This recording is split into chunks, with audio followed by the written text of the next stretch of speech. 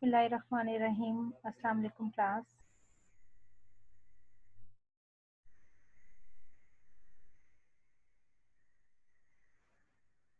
Today we will discuss the factors affecting enzyme activity. The key concepts underlining this topic are: what is effect of concentration of enzyme? What's role of change of substrate concentration on the reaction which is catalyzed by certain enzyme? And what is enzyme kinetics? What is role of Line-Weaver-Burk plot? And what's effect of temperature for the optimum activity or the appropriate activity of certain enzyme?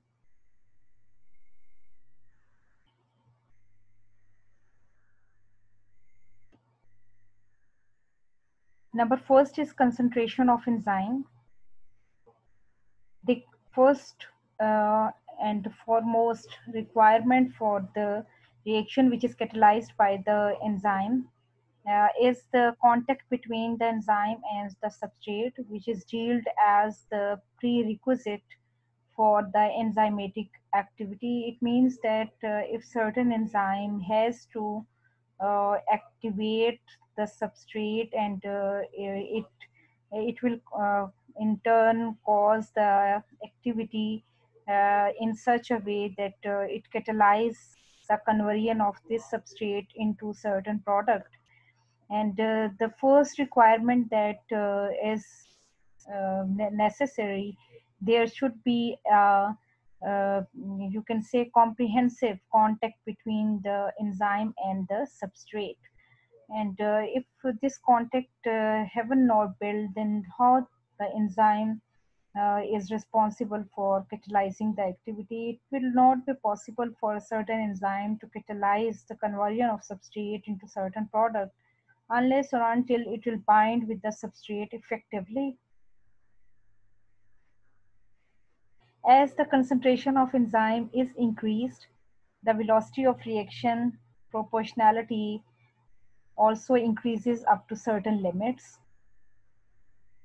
In fact, this property of enzyme is made use in determining the serum enzymes for the diagnosis of the certain diseases. It means that after the onset of diseases, if we have to monitor that what's the level of the certain enzyme in the serum or in the plasma, then the diagnostic laboratory will take the sample, and it will investigate the level of the certain enzyme. It means that the level of the enzyme is responsible for the onset or is responsible for causing certain diseases. It means that enzyme should be present in the serum, in the plasma, in the blood at the optimal level in the healthy individual. And it means that up and low level of this concentration, it must be resulted from the certain disease, and it may cause symptoms, or for the time being it may not be causing or the appearance of the symptoms. And by using a known volume of the serum and keeping all other the factors like the substrate, pH of the medium, temperature at the optimum level, the enzyme could be assayed in the laboratory. It means that enzyme will undergo certain assays, and which are responsible for determining the level of these enzyme in the blood or in the serum of the individual. It means that the concentration of enzyme, it should be monitored with the passage of time, and it's also responsible for causing the certain diseases in the body.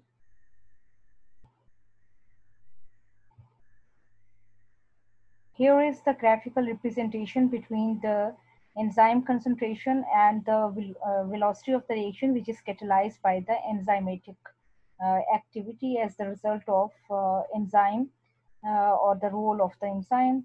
And It can be concluded, or it's shown over here that as the enzyme concentration increases, there is proportionality increase in the enzyme velocity. It means that rate or the velocity of the reaction is proportionally increases as the concentration of the enzyme in the medium will be increased.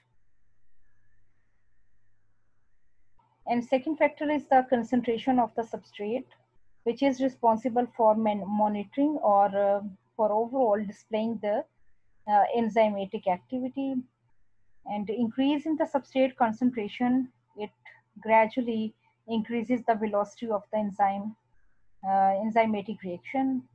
But this increase in the velocity of the enzymatic reaction, it's within the limit, the range of the substrate levels. It means that if the substrate level or the concentration is going to be increased with the passage of time without undergoing any calculation, then there will be no effect on the velocity of the enzymatic reaction after the certain levels or after the certain time.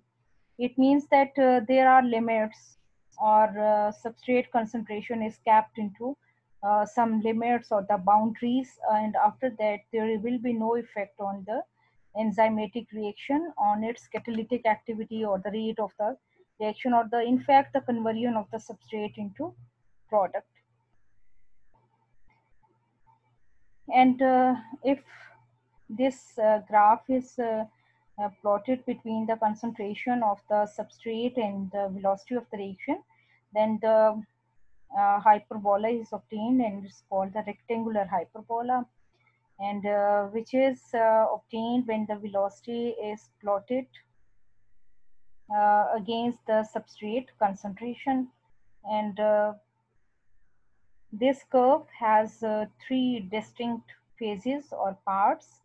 It means that it also represent the or show the three distinct phases of the reaction, which is observed in the graph. It has three curves, or you can say lines, like A represent the linear fashion, B curve, and C is almost showing the unchanged effect.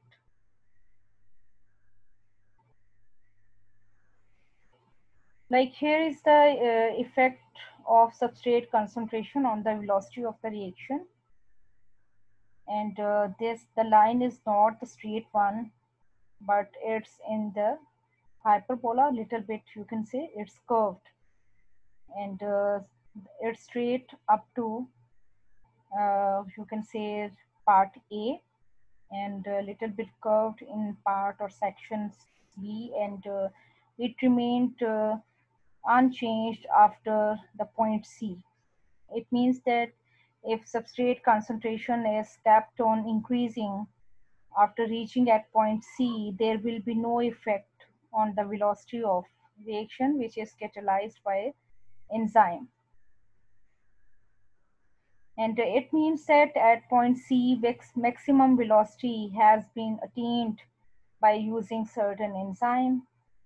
And if we will do the half of the maximum velocity, then this half of the maximum velocity, if it's going to be towards the x-axis of the substrate concentration axis, then it will meet the x-axis on a point, and this point will be called as Km. And the very explained description for the Km, importance of Vmax, half Vmax, and Km is shown, or you can say you can observe these parameters and changes on the upcoming slides.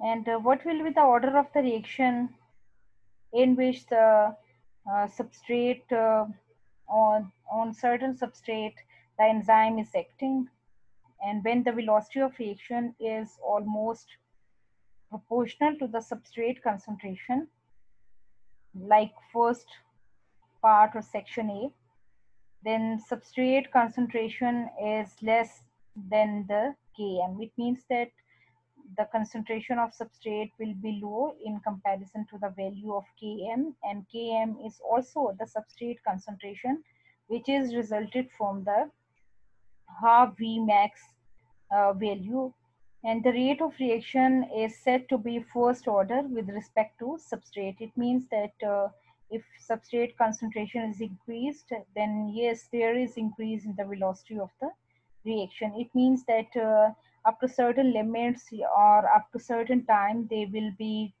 you can say, the direct relationship between these two items or these two parameters or values.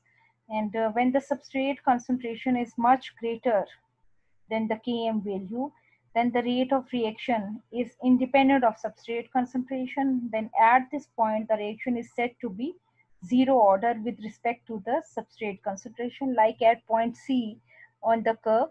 And if we will keep the substrate concentration increases with the passage of time after 5 minutes, after 10 minutes, but the reaction there on the speed of the reaction or the velocity of reaction, there will be no effect. It means that if the substrate has been converted into product, then up to certain limits, yes, it was converted, and after that, there will be no effect on the rate of reaction or the velocity of reaction by increasing the substrate concentration. And in this scenario, in this background, yes, the reaction will be called as the zero order reaction.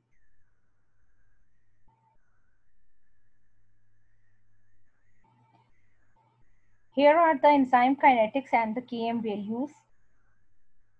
When enzyme and substrate binds or combines together, when on the active side of the enzyme, substrate will show the secondary type of the forces, and it will become the part of the pocket or the you can say the space where there are certain functional group which are responsible, or the amino acid sequences which are responsible for the binding of the substrate on the enzyme.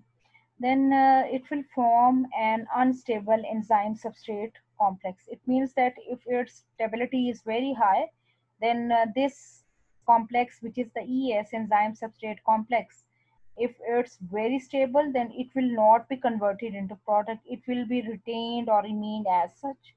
And if it's very unstable, then the conversion into product also it's very low one, and there may be a probability that ES may be break down to give again the free enzyme and the free substrate, and ES may be converted into a free enzyme and the product. It means that these kinetics or the velocity constants like K1, K2, and K3, they are responsible for the conversion of enzyme substrate complex into enzyme and product. Therefore, these like K1, K2, and K3, they represent the velocity constant for the respective reactions, which are indicated by arrows. K1 is responsible for the formation of enzyme substrate ES complex. Velocity constant K2 is responsible for the breakdown of ES complex back into enzyme and substrate, whereas velocity constant K3 is responsible for the conversion of enzyme substrate complex into enzyme and product, a free enzyme and the liberated product. And Km, the Michaelis-Menten constant, is given by the formula, which is which comes out from by taking the, you can say, the average of overall these constant, or by taking the velocity constant summation on the numerator, like it's the K2 plus K3 divided by K1, and it comes out the Km, which is the Michaelis-Menten constant, and in turn it is related to the substrate concentration.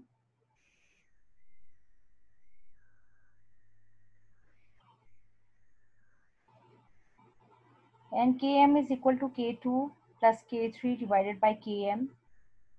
And after applying the certain mathematical calculations, the equations come out as equation 1, which is velocity of the reaction which is measured at a certain time, V is equal to V max, substrate concentration divided by Km plus substrate concentration. V will be the measured velocity at certain time, like after the 5 minutes or after 10 minutes, as the reaction um, occurred, or as the time passed, after starting the reaction which is catalyzed by the enzyme. And V max will be the maximum velocity which is obtained after using a certain enzyme for certain reaction and definite a specific substrate. And S will be the substrate concentration, and it will also be going to be changed with the passage of time. And Km will be the Michaelis-Menten constant. And now the equation 1 is converted into a very applicable equation, and for that we have to do some, you can say, modifications. And let us assume that the measured velocity V is equal to half V max. If after a certain time the measured velocity V is half of maximum velocity, and then the equation 1 may be substituted as like half V max. Instead of V, we will put the half V max, and rest of the equation is same. It's the V max substrate concentration divided by Km, and substrate concentration with the plus sign.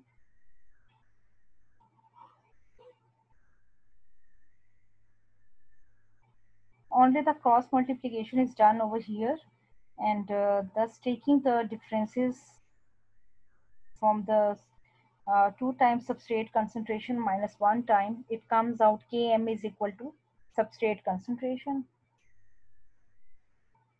Therefore, the K stands for the constant and M stands for the Michaelis.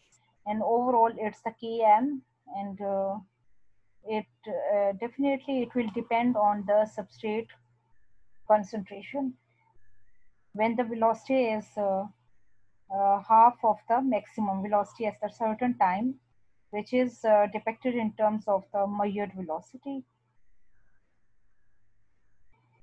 And Km, or the Michaelis-Menten constant, it is now defined as in taking the concentrate, you can say, while considering the substrate concentration, or taking into the overall view of the substrate concentration, in view of, you can say, substrate concentration. And it's defined as the substrate concentration, and which is expressed in moles per liter to produce half of the maximum velocity in a certain reaction which is catalyzed by enzyme. And it indicates that the half of the enzyme molecules, that is 50%, are bound with the substrate molecule when the substrate concentration is equal to Km. It means that when substrate concentration is equal to Km, then half of the enzyme molecules are bound with the substrate molecules. There are many molecules of the enzyme, and half of them, 50% of them, are responsible for keeping the substrate on their active site.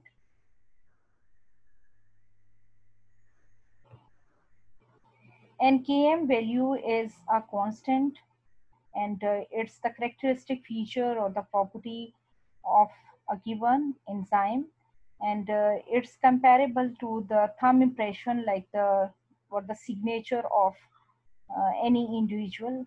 It means that the Km value is also like the signature or thumb impression of certain enzyme, which will not be matched to with to any other enzyme in the metabolic system. And it is representative for measuring the strength of ES complex. If ES complex strength or stability is very high, then ES complex will not yield the product and free enzyme easily.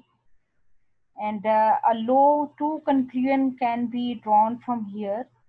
A low Km value indicates a strong affinity between the enzyme and substrate, whereas the high Km value reflects a weak affinity between enzyme and the substrate. And for majority of the enzyme, which is calculated from the experimental data, the Km values are in the range of 10 raised to minus 5 to 10 raised to minus 2 moles. Why moles? Because they are related to the substrate concentration. And it may, however, be noted here that Km is not dependent on the concentration of enzyme, but all the time we are dealing with the Km and the substrate concentration. It means that it is independent of concentration of the enzyme, but yes, it will depend on the concentration of substrate on which the enzyme is acting, and ES complex formation is there, and ES complex will break down to give the free enzyme and the product.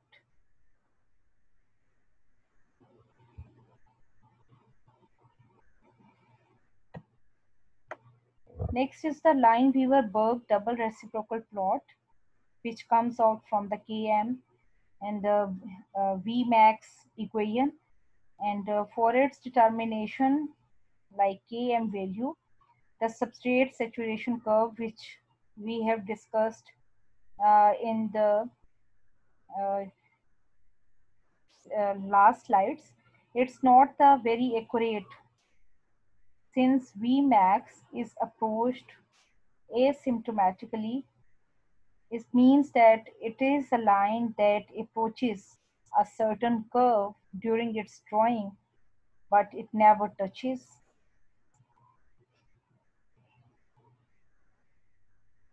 And therefore, by taking the reciprocal of equation 1, a straight line graphical representation is obtained. And we have seen a straight line curve after plotting, like it was the equation number 1. And when we will take its reciprocal, it means that denominator value become numerator and numerator becomes denominator. Therefore, that equation 1 will take the form reciprocal of velocity v, which is measured at a certain time, and denominator value becomes the Km plus substrate concentration as numerator and V max substrate concentration. And according to mathematical rule, the upper part like Km plus substrate concentration, it can be separated in a sense that this half part like Km divided by Vmax and substrate concentration, and second half is substrate concentration divided by the whole denominator as such. Therefore, the reciprocal equation will be separated or segmented, or you can say segregated in this form. And now, after doing the simplifications, like this substrate concentration will be cancelled out to give half Vmax, and rest of the equation, which is Km divided by Vmax substrate concentration, will be left as such. And therefore, reciprocal of measured velocity will be equal to this equation. And now this equation is in fact similar to the straight line equation, which is y is equal to ax plus b. And if we will plot uh, this equation in a sense, then substrate concentration and 1 by v, or the reciprocal of the velocity, then we will obtain a straight line. And but in upcoming slide, you will see that this straight line will not pass through the origin, so that there must be intercept. And hence the slope is equal to Km by V max, like Km, this part on y-axis, this part on x-axis, and Km divided by V max will be the slope, and half reciprocal of V max will be the, not the half, but reciprocal of V max will be the intercept. And therefore, it's much easier to calculate the Km from the intercept on the x-axis, and which will be in the, you can say, the left hand side, and therefore you can say in the negative region. Therefore, it will be resulted as minus 1 by Km. And further, the double reciprocal plot is useful in understanding the effect of various inhibitions, like when the inhibitor binds to the active site of enzyme, inhibitor may binds to the enzyme substrate complex, or it may bind to the certain region which may be other than the active site backbone skeleton of the enzyme.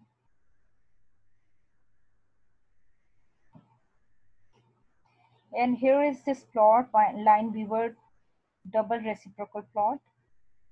Reciprocal of substrate concentration, reciprocal of velocity give the straight line, but straight line will not pass through the origin, but it will touch the y-axis. And if we will extra plot it, it will touch the x-axis on a certain point, and it will result in the negative value. And this negative value will be taken as the minus 1 by Km. And this point is the intercept, and it's the reciprocal of maximum velocity, and Km by V max give the slope of this line.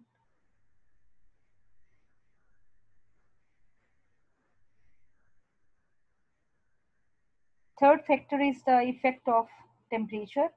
When the velocity of enzyme reaction increases with the increase in temperature, but it's up to a maximum, and then declines. And it means that certain temperature or up to a certain temperature, enzyme velocity is maximum, yes, with the increase of the temperature, but after that it declines or low down. Therefore, a bell-shaped curve is usually obtained. And temperature coefficient is Q10, and which is defined as the increase in the enzyme velocity when the temperature is increased by 10 degree. It means that after increasing the 10 degree in the temperature, the effect on enzyme activity will be checked. And for the majority of enzyme, this Q10 or the temperature coefficient is 2, and this coefficient Q10 is, you can say, experimented between the 0 degree centigrade and 40 degree centigrade. It means that between these two limits. An increase in the temperature results in the higher activation energy of the molecules, and more molecular collisions between the enzyme and substrate. And when there are more molecular collisions between the enzyme and the substrate because of rise of the temperature, that it means that the interaction, or the, you can say, relationship between the enzyme and substrate, it will become stronger, or there is more probability that the yes enzyme, on the active side of enzyme, the substrate will be attached, and therefore the interaction for the reaction uh, to proceed more faster. But for this rise in the temperature, there are certain limits, because the enzyme are proteinous in nature, and their protein skeleton is very sensitive for the temperature. And here is the curve for the rise in temperature and effect on enzyme velocity. And for it, the optimum temperature is 40 degree at which the maximum velocity is attained by the rise of temperature. And for most of the enzyme, it is shown that this optimum temperature is between this region, like 35 to 40 degrees centigrade. And after it, for after 40 degrees centigrade, if the temperature is going to, or the capped on increasing like 50, 60, and so on, then there will be not increase in the enzyme velocity, but it will decline very rapidly. It means the velocity of enzyme reaction will be lower down, and the binding between the substrate and the enzyme will be weaker one. But there are few enzymes like DNA polymerase, muscle adenylate kinase, which are still active even at 100, which is very high temperature, up to 100 degrees centigrade. They are still active and behave as enzyme and catalyze their respective reaction. And it's also have been the observation, or it's comes out from the experimentation that some plant enzymes like urease have optimum activity around the 60 degrees centigrade instead of the 35 to 40 degrees centigrade. And this may be due to the very stable structure of enzyme urease and its conformation. And in general, when the enzymes are exposed to the temperature above 50 degrees centigrade, the denaturation occurs, and which lead to the dearrangement or the breakdown in the native or the tertiary structure of the protein. And because enzymes are proteinous in nature, it means that yes, enzymes also bear the tertiary structure, and by the rise of temperature, the this tertiary structure become, you can say, very haphazard, and therefore the active sites at the active site, it means that there may be loss of arrangement or the conformation of amino acid sequences at the active site of the enzyme as well. Therefore, when the active site lost its identity or integrity, or you can say when the active site don't have the propagation or the amino acid sequences which are responsible for the binding of the substrate to the enzyme, and therefore by the rise of temperature, denaturation occurs, and there will be loss or lowering of enzymatic activity. And majority of enzymes become inactive at high temperature, like above 70 degrees centigrade. It means that for enzymatic activity, the optimum temperature is between the 35 to degrees 40 degrees centigrade, which is no doubt the metabolic temperature or the body temperature of healthy individual as well.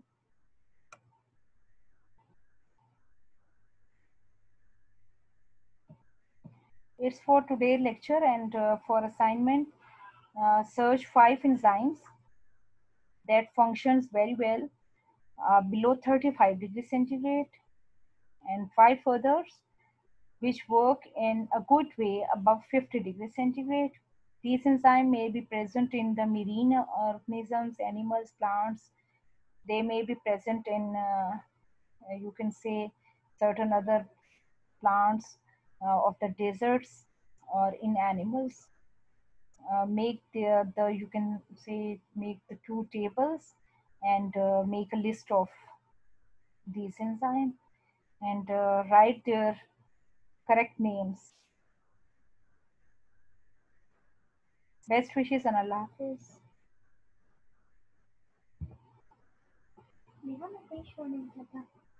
Yeah.